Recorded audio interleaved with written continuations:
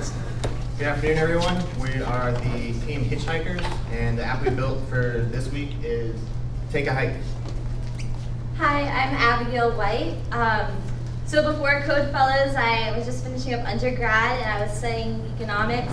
And about halfway through that, I realized there's nothing to do with this. And so I finished it out, and I realized that I wanted to spend my career creating things and making things that were tangible, where I could see the product of it. And eventually that led me to Code Fellows, and had a lot of fun. In Miguel. Hello, I am Miguel. I am a Navy veteran. I graduated with a CS degree, and I came to Code Fellows to learn web development. I had a friend here who does it, and he loves it, so that's why I'm here. I'm Alex Cahn. Grew up here in Seattle. I was a cook for the past 6 years in restaurants and doing catering. Wasn't making much money, so I decided to do a change and got recommended Code Fellows by a former grad. Glad I'm here. Hi, I'm Steven. A little bit about my background. I grew up an hour away in Smoky Valley. I went to PLU in Tacoma, where I studied business. After that, I worked at a bank for about 3 years, and then joined the Marine Corps for about 4.5 years, where I did calibration and repair. So I got to work with logic and all sorts of troubleshooting stuff. So what Take a Hike is a web application that utilizes individual tastes and preferences to near-death experiences to find the right hike for every individual person. I had this idea. I just moved here from Boston about 4 weeks ago, and I love the outdoors and I love hiking, but I didn't know any good paths around. And even my friends I'm living with, they've lived here for years, and they were talking about how they just do the same 2 hikes over and over. And so hopefully this application can help people who are either new to an area or experienced hikers looking for something new to find the right hike for them individually. All right, so we're going to walk through the questionnaire. All right, I'm going to need some help with the responses here. What level of difficulty are you looking for in a hike? Not do. How do you feel about dogs and kids? Dogs, no good sustenance. How much elevation gain are you willing to climb? Not much at all, a fair amount. Fair. Cool, fair. Which region do you prefer? Literally as far away as possible. Which hiking movie did you like best? Homeward Bound, Wild. Yeah. If you had to choose, how would you rather die?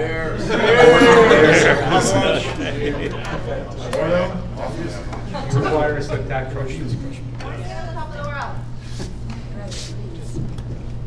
Are you looking for a hike with a lake, river, or waterfall? All of the above. Cliff jumping. Yes. Would you ever cut your arm off? Yeah,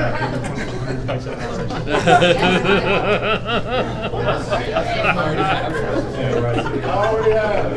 Are you opposed to paying for parking?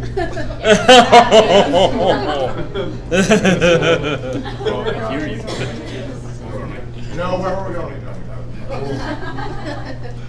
And here's the results page. You click results, it'll pull up the hike that we recommend you, and you were recommended West Tiger 3 and Sycamore. That's actually sound better.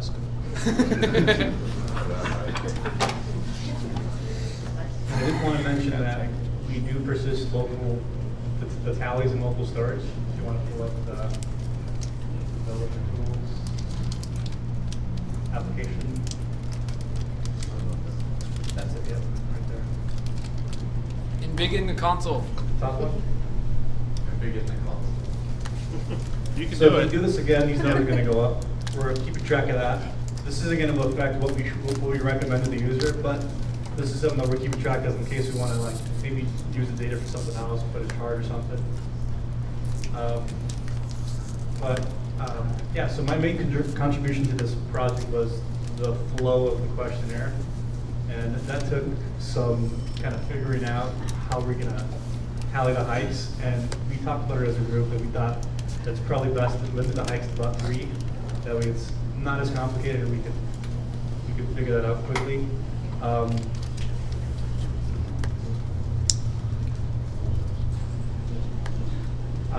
The thing that was challenging was what I contributed basically, was figuring out the JavaScript, getting that working. But after we got that done, the rest of the work was basically the layouts and getting the pages looking right. And that proved challenging, the CSS files. Some of the merge conflicts were challenging. So we're just going to show the other 2 hikes. This is our easier one, but still beautiful and rewarding. I mean, we wouldn't know, we haven't done it, but the internet, of course, the last one we've all done a few times over. It's considered the world's deadliest mountain. It has a mortality rate of 34%. Everest is 6%. So we recommend that. My main contribution to the project is more based around UI, the general theme and design. I had the opportunity to create a lot of the bugs that Stephen will talk about. You have to go in and fix. But I also was able to add in working with meta, like the favicon at the top that you see in the browser, and in the meta creating title, description, logo, images to show up if you post the URL on Facebook. It'll have a whole pop-up thing. So I had fun experimenting with those as well. Our challenge, so when we started the project, we basically assumed if there were no like explicit conflicts on GitHub, then it was fine to merge. That's not the case.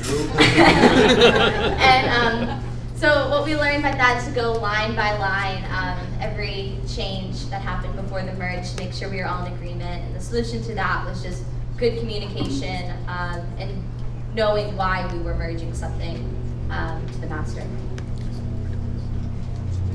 So we tried to pair program the JavaScript, so everybody had a little hand in that. Miguel kind of took the lead, but we all knew what was going on there. I did the research for the hikes. Originally there was 12 options, and we narrowed it down to 3. CSS, I worked on a lot of these like pop-out button things. I did the backgrounds. And yeah, CSS is tough for me. I found that every time I would like fix something, I would break something else.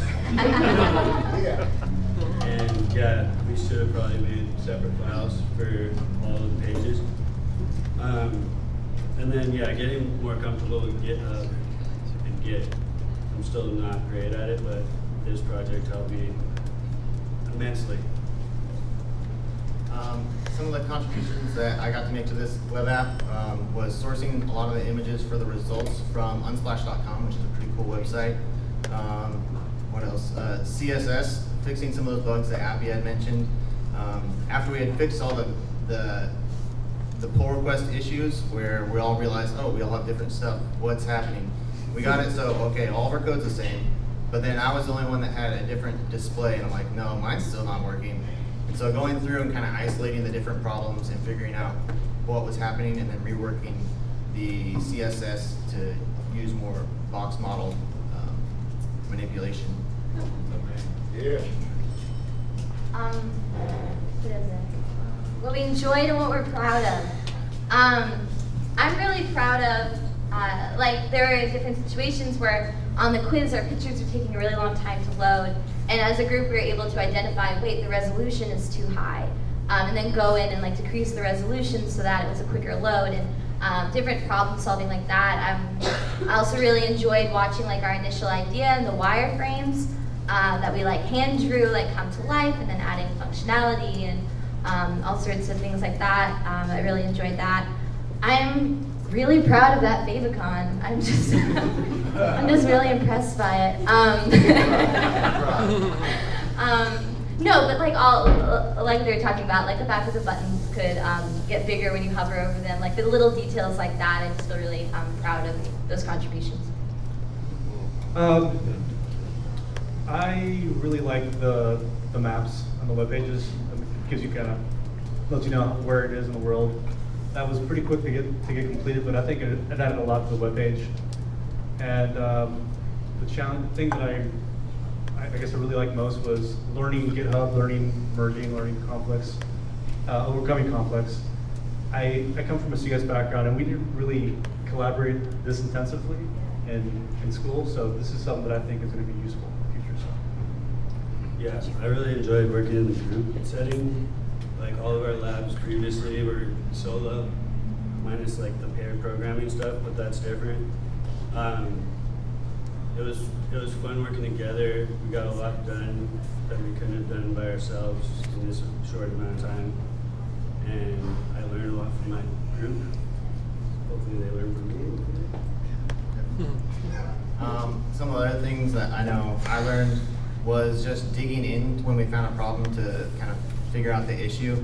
Like one of the problems I had, which was really frustrating, is just getting the footer to be at the bottom of a page. CSS, I mean, if you know, whenever anyone starts working with CSS, it's just so frustrating. And how we kind of overcame that and fixed it was I found kind of a variation of something, I think it was called Ryan Fate's sticky footer CSS. And because we have different size pages, so you don't want it necessarily at the bottom of the window, but you also don't want it at the bottom of content if the content's really short. So that was kind of how we overcame that. And what I'm most proud of, like a lot of them have said, just our group aspect, how we work together. I don't really use a lot of different, I guess, websites and social media, and the way we were able to bring all the different things in that made it interconnected, like the Bitmojis and linking to GitHub and email and LinkedIn and all that. Oh, yeah. So yeah, the way that we have everything kind of interconnected makes it feel much more, the way we can draw from all those different resources. I mean, I'm just really proud of how we did that. I think that's all we have prepared. Are there any questions? Alex, is your photo you jumping out of a bush? It's really better not to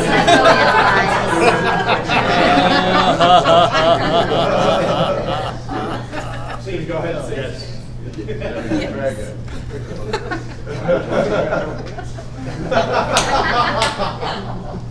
Sorry, that's. Are there any other questions? What'd you learn about learning?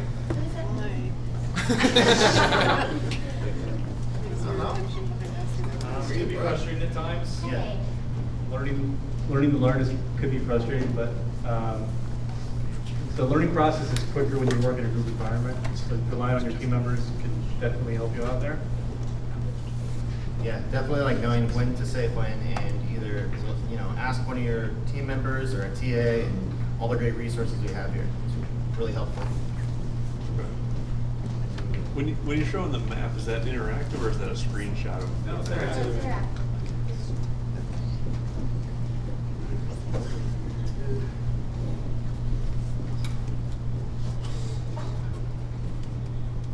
It's pulled from the Google Maps API. Right. So you can get directions to Nepal. Nice. And that dot on that map is just the center. That's the location of the.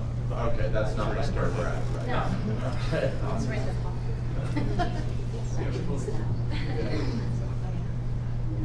Are there any other questions? One last quick one. Were there any, maybe you don't have to answer this, were there any moments where you thought there might be irreparable differences in the group and found a way to overcome that? What was the question? Were there any point where you felt like there were irrevocable differences, and how did you get through those? Totally. I mean, I think at the beginning, like just working in any group, there's a natural, what's the dynamic, and you're learning each other's strengths and weaknesses, and figuring out how to distribute work. And, I mean, we peer programmed a lot. We tried quad programming, which is a little less effective ultimately, but the effort was there. But I think more just sort of the first day kind of learning the dynamic. But I mean, I feel like we worked really well together throughout the whole process. Kind of being able to like negotiate your own goals, like what you want from it, and with other people's wants and needs, also for the scope of the project. Like when we were in our planning stage, the the scope could have gotten really out of hand really quick, but everyone was kind of willing to say, yeah, well maybe beginning out, before we build it out, maybe in the future, we want to kind of keep it a little bit smaller, like 3 results. In the future, we would want to build that out. But in your guys' quiz, you obviously have a lot of content that's probably generated by you guys. How did you manage that content that you probably created with like all the different questions and such, and the event handlers on them, so that they would then go to that through that process? Did you guys extract that, or did you guys kind of manually go through that? Well, the way we set it up, and each hike is linked to a response for each question. So that's kind of how we kept tally. Within the event listener, it removes these responses, it removes this question, and then it brings up the next question, and it creates more event listeners for the next couple of responses until we get to the last page.